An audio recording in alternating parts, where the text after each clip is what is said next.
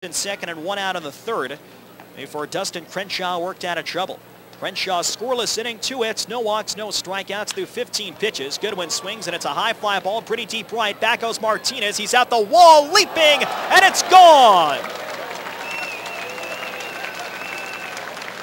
Devin Goodwin with an opposite field homer just over the right field fence. And the South Division takes a 1-0 lead here in the top half of the 4th inning.